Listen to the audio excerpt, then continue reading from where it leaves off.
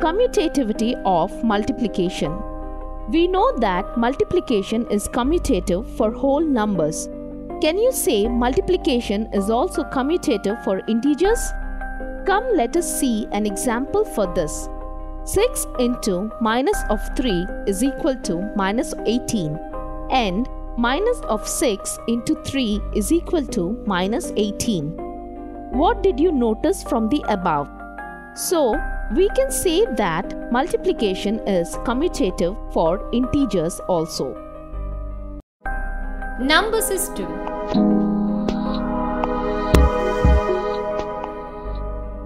Multiplication of integers. Properties of multiplication of integers. Closure property for multiplication of integers. The product of two integers is always an integer. That is, A belongs to Z, B belongs to Z, which implies AB belongs to Z. Commutative law. For any two integers A and B, we have A into B equals to B into A.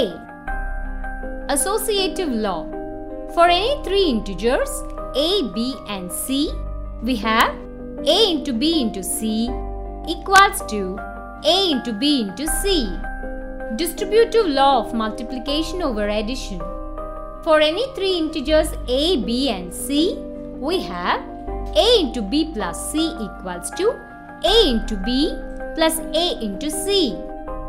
Existence of multiplicative identity.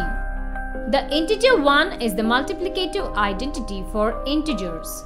So, for any integer A, we have A into 1 equals to 1 into A, which equals to A.